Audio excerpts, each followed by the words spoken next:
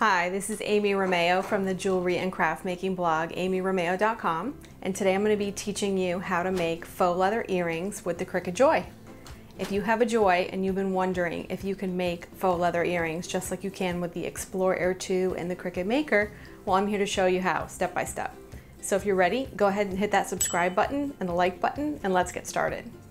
Let's go over the materials we're going to use to make this project. I'll also link to all the materials in the description box below. So the first thing you're going to need is a Cricut Joy machine, faux leather in the colors of your choice. I'm using 3 different colors because this is a 3-layer design. A green Cricut Joy cutting mat, Cricut brand strong grip transfer tape if you're using chunky glitter faux leather, blue painter's tape, craft scissors, a weeding tool, a 1/16 inch hole punch, 2 pairs of jewelry making pliers, 2 earring hooks and jump rings, or ball ear wire hooks that don't require tools. And the other thing you'll need is the earring SVG cut file. If you want to make these same feather designs, I have that file available in my shop, and I'll link that below in the description box. But you can also use any earring cut file you already have, or you can use one that's free on Cricut Design Space. Now I'm going to show you how to bring the earring SVG cut file into Cricut Design Space. But first, because this is a project we're making with the Cricut Joy, you'll want to make sure before you get started that the Joy is your selected machine at the top of Cricut Design Space, because that's going to determine some settings as we go. So I'm going to click on New Project and then Upload Image, and I'm going to browse for the file. So if you got my feather earring SVG template, it's going to download as a folder that's zipped, and you'll need to unzip it before you can access the files inside. I'm going to be using the earring 1 version, no holes. I'll click open and we'll see a preview of the file, and I'm going to save. Click on it here and click insert images. That's going to bring it into my canvas. So I always like to drag my earring files up to the top left corner, and if you want to change the size of the design, you can click on this arrow button here and drag it bigger or smaller. You can also adjust the size up here by changing the numbers in the size boxes. And finally, since this is a 3-layer design, if you don't want to cut all 3 layers, you can click the I to hide the layers that you don't want to cut. But I'm going to cut all 3 of them in the size as shown. So next you'll hit the Make It button. And the Cricut Joy has different options for cutting. You can cut without a mat on a Cricut Joy if you use the Cricut Smart Materials, which is pretty cool, but we're going to be cutting faux leather on a mat. So I'll select on mat, and then we're going to see a matte preview of each of the 3 layers of our earrings. And here we can see the size material we're going to need to cut for each of the layers. So what I like to do while I'm scrolling down here through my 3 mats, I like to make a note of what size material I need for each layer. So for this layer, for example, I'm going to need a piece of faux leather about 2.5 inches wide by 2.5 inches tall. Just going to scroll down through. I like to mirror each of my mats. It's just force of habit. For this project, it's not necessary, but it's a good thing to do. The important thing to remember is either you mirror all 3 of the mats or you don't mirror any of them. In this case, I'm going to mirror them. Again, making a note on each mat what size material we need to cut, and then I'll press continue. Design Space is going to connect to the Joy with Bluetooth, and then we're going to be on our material screen. So the setting we're going to use for all 3 of these mats is the faux leather paper thin setting. I already have it set here as one of my favorites because I have the little yellow star checked. But if you don't have faux leather paper thin as a material, you'll want to click on Browse All Materials, and up here in the search box, you'll type faux leather. It'll pop up and you'll click on it to select it. Here's that little yellow star if you want to hit that to save it as a favorite. And done. In the pressure setting, I always like to choose more as the pressure setting when I'm cutting faux leather, just to give it that little extra assistance, but that may or may not be necessary for your machine. And I'm going to click this Remember Material Settings, since we will be cutting all 3 mats with the same material settings. The Joy is going to remind us that we need the fine point blade, which is already installed in the machine, and it's going to tell us to load the mat. So now we're going to prepare our mats so we can get to the next step. So the first layer of the earrings is going to cut from chunky glitter faux leather. It's not technically faux leather, it has a canvas backing, but the glitter's fun, but it kind of flakes off and you don't want all that glitter getting stuck to your sticky Cricut mat. So I'm going to show you a cool trick that I like to do to protect my mats. And I'm going to use Cricut brand Strong Grip transfer tape. I like the Strong Grip version because it's very sticky. And I'm going to use that to cut a piece just larger than the faux leather shape that I cut. And I figured out the faux leather shape by looking at my mat preview screen and going by that size. So you're going to peel the sticky part of the transfer tape off the backing. The back is very sticky. And you're going to place that sticky side up on your mat in the location that your earring shapes are going to cut out of. And try and press it down and get it to stick really well to your mat all over. Then you're going to take your glitter faux leather and you're going to flip it over so the glitter side is down, and you're going to press that onto the sticky Strong Grip transfer tape. Press it down all over. And you can kind of see how the Strong Grip transfer tape is on the outside of the faux leather glitter. And that's going to protect your mat from getting glitter all over it. Then I'm going to use blue painter's tape and just tape down all 4 edges of the glitter faux leather.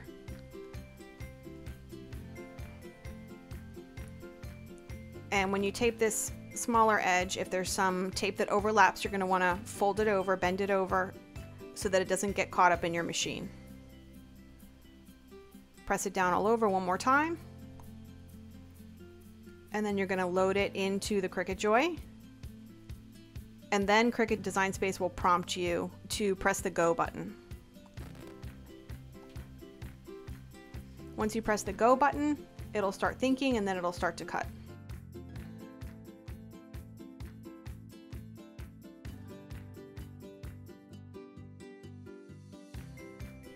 When the cut's complete, Design Space is going to ask you if you want to recut the mat or if you want to unload it. So I always like to use my weeding tool and double check, make sure that the cut went all the way through before I unload the mat, because I can always recut it if necessary.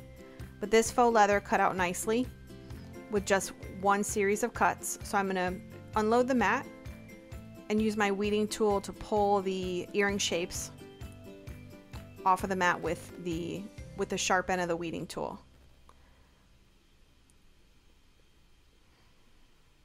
And it's a little hard to see, but there is some loose glitter that's stuck, but it's stuck to the Strong Grip transfer tape. It's not stuck to your mat, which is great. And you're going to peel up your blue painter's tape. I like to reuse it. You can reuse it a couple of times actually, so I like to peel it up and reuse it. So back in Cricut Design Space, we're ready to cut the second mat. And I just wanted to point out that when you're cutting a multi-layer design, Cricut Design Space doesn't always cut them in the order of the layers. So for this earring, the first mat that cuts is the top layer, but the second mat that cuts is the bottom layer, and the third mat that cuts is the middle. So you'll want to be paying attention as you're cutting your mats so you can match it up to the faux leather that you want each layer to be. So I've already cut mat 1, which shows the little check mark here, and I'm going to click here on the second mat. I can hover over it with my mouse and I can see the size material that I need to cut. So for this bottom layer, which is the largest layer, we're going to need a piece of faux leather about 3 inches square. I'm going to double check that my mirror setting is on, my setting is still faux leather paper thin, and the pressure is more. So we're ready to prepare our second mat and load it into the Cricut. And then once we do that, this Go button will light up and we'll be able to press it and cut the second mat. For the second layer that we're going to cut, I'm going to use this really cool textured faux leather that I found on Etsy. It has a cool pattern on the front and kind of a cottony back. I'm going to press it to my Joy size mat, and I don't need to use any strong grip transfer tape to protect the mat because this material is not going to ruin my mat. I'm going to recycle my little strips of blue painter's tape, tape down on all four sides just like before.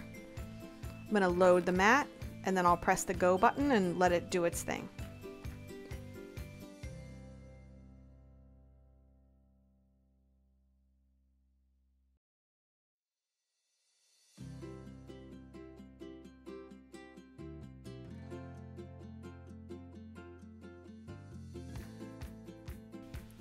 When the cut is finished, again, I'll double check and make sure that the cut went through all the way, and this one did.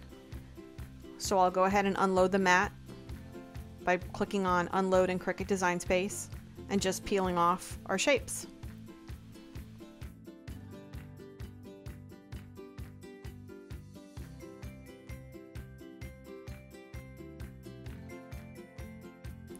The third layer is going to cut just like the first two layers did.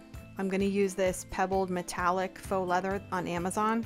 It has a soft back, but it still cuts really well. And I just trimmed a shape to the size shown on my mat preview screen for the third mat. Taped it all around on the sides with blue painter's tape. And then I loaded the mat in and pressed the go button.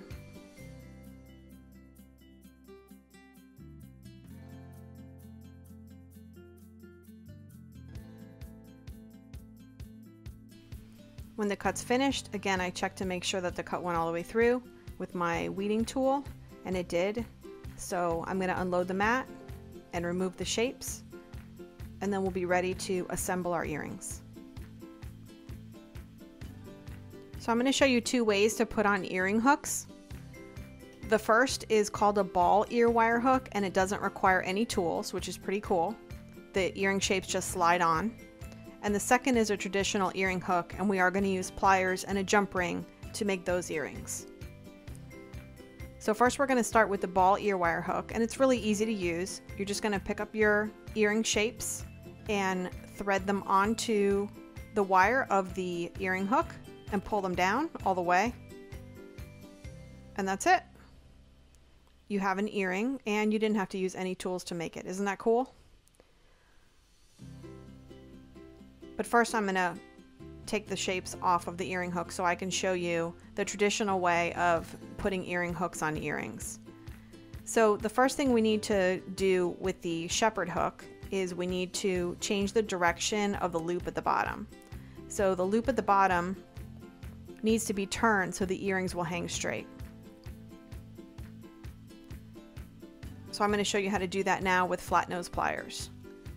So here's the earring hook in the direction it comes in, and we're going to take the flat nose pliers, we're going to grip the earring hook with our thumb and forefinger, and then we're going to grip the other side, the loop, with the flat nose pliers, and then just turn 90 degrees. So now the earring loop is facing in this direction. I'm going to zoom in so you can see. Just like that, and you'll do that with the other earring hook as well, which I've already done. So now I'm going to take my 6mm size jump ring, and we need to open it to slide on the earring hook and the earring shapes.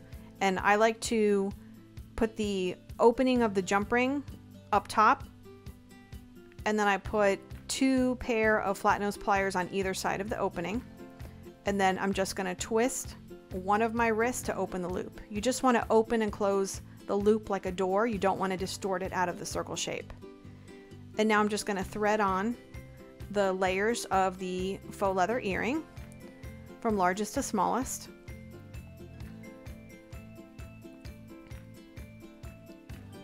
And then we're going to put on the earring hook, and you'll want to pay attention to which direction the earring hook is facing before you close up your jump ring. And again, we're going to use the opposite of what we did to open the jump ring. We're going to use the second pair of pliers and hold on to the other end of the jump ring and just twist back in the opposite direction. And again, I'll autofocus here so you can see a little better. And that's how you do an earring hook on a traditional earring. So I'll repeat that quickly for the second earring. I already have the jump ring on. I'm I'm going to put the hook on, again just making sure it's facing in the right direction. Use the second pair of flat nose pliers and just twist them closed. And that's it. Your faux leather feather earrings are complete.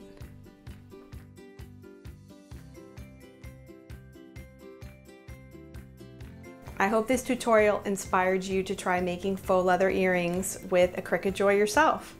Even if you don't have my feather SVG cut file design, you can use the free earring shapes in Cricut Design Space or any earring SVG file you already have. On my blog, amyromeu.com, I also have tons of free Cricut jewelry earring projects and free cut files in my resource library. So I invite you to head on over there and check it out. And I'll see you in the next video. Thanks for watching.